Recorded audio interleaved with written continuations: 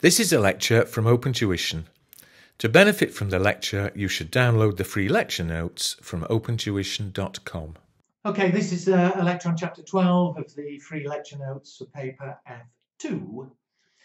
We're still on process costing. In the previous lecture, I introduced it, showed you what the basic idea was, but I said there were three problem areas.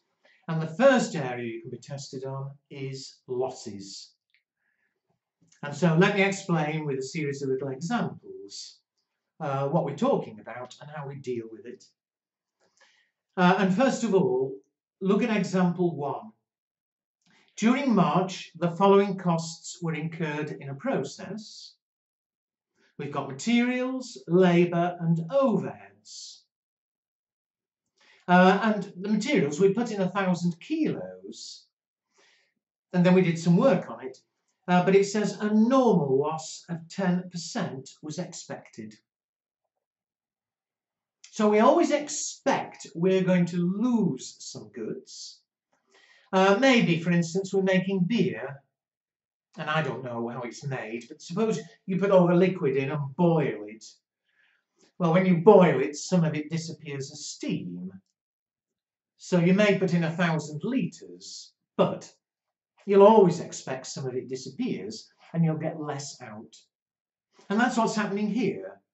A normal or expected loss, we expect to lose 10%.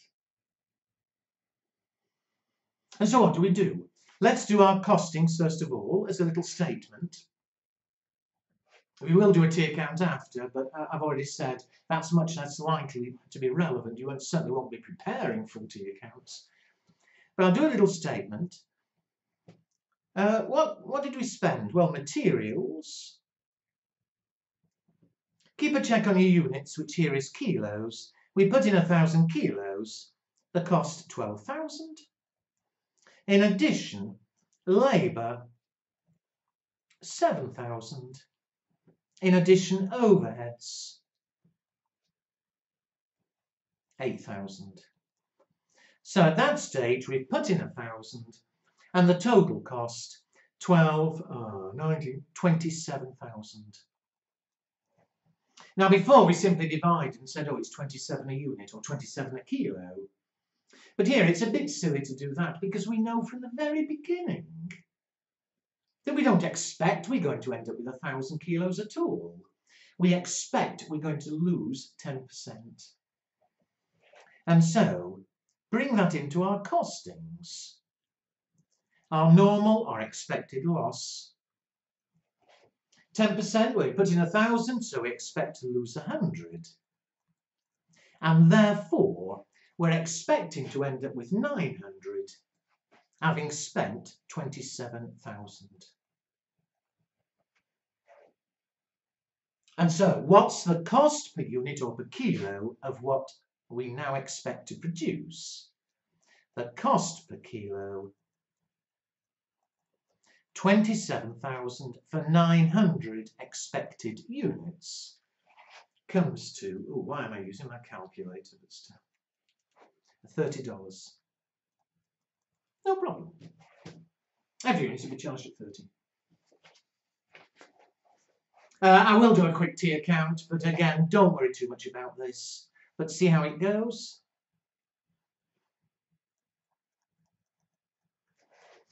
We always debit with all the costs, so materials, 1,000 kilos, $12,000.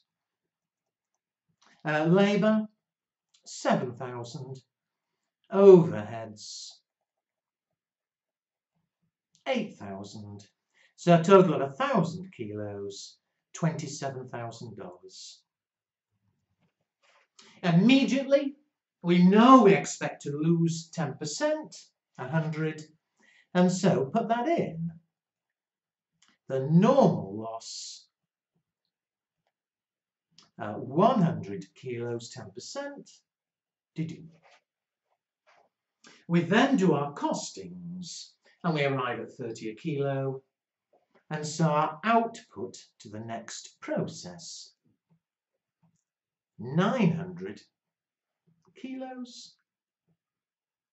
And at $30 a kilo, the value $27,000.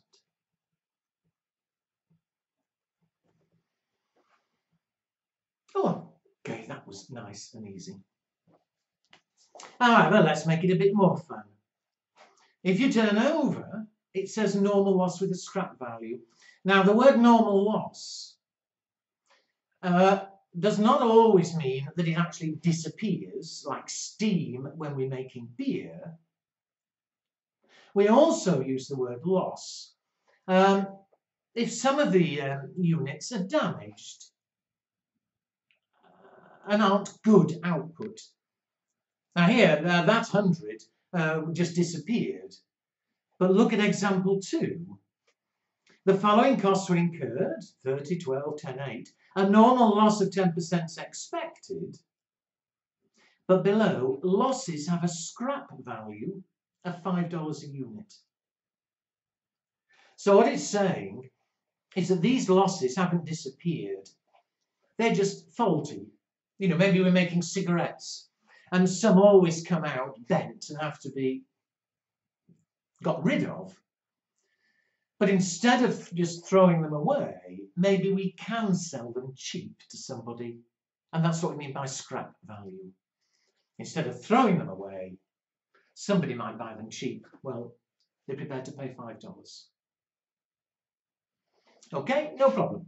Let me show you how you deal with that. Let's do our costings first. List all the costs, so materials, 3,000 kilos, $30,000. Labour, 12,000. Overheads, 10,800. And so at that stage, 3,000 kilos are there, and the total cost, 52,800. Again, though, there's a normal or expected loss, and we build that into our costings. We don't expect there'll be 3,000 kilos. So the normal loss is 10%, 300. However, this time we do expect we'll get a bit of money in from those 300. We'll scrap them, we'll sell them at $5 each.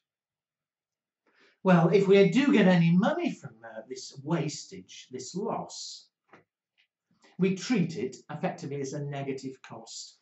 We've spent 52,800 on materials, labour and overheads.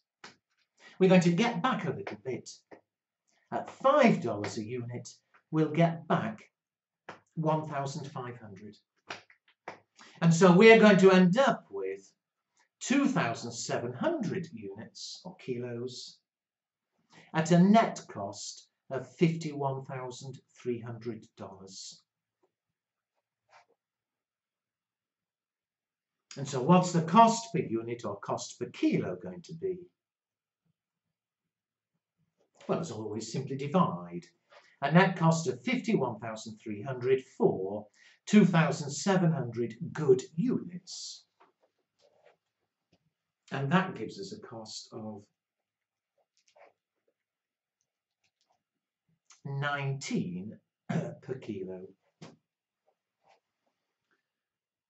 So there we are, normal losses, expected losses. Bring into your costings and treat any revenue from them, any scrap money, effectively as a negative cost.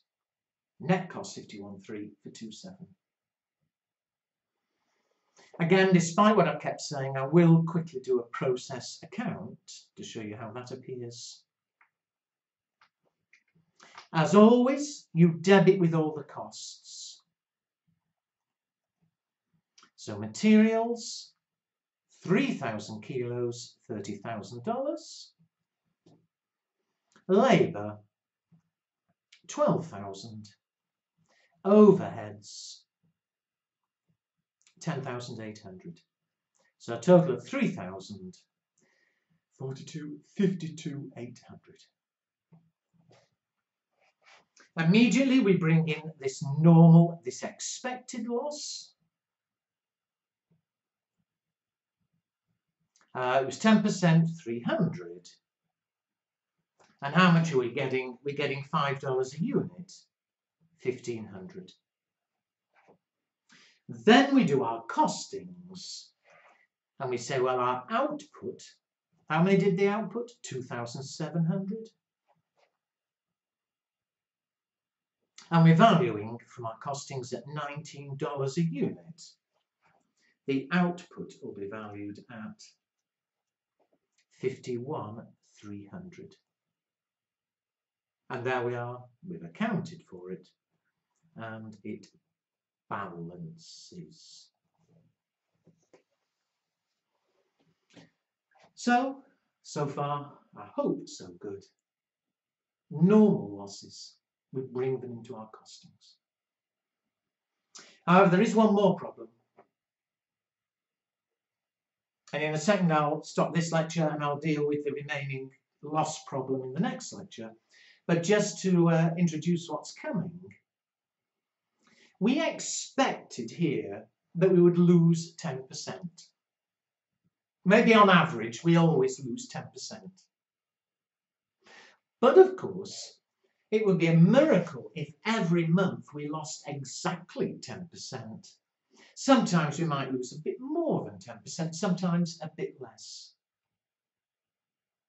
So in the second lecture on this chapter, I'll go through what we call abnormal losses and gains, when we end up losing a bit more, a bit less than we expect.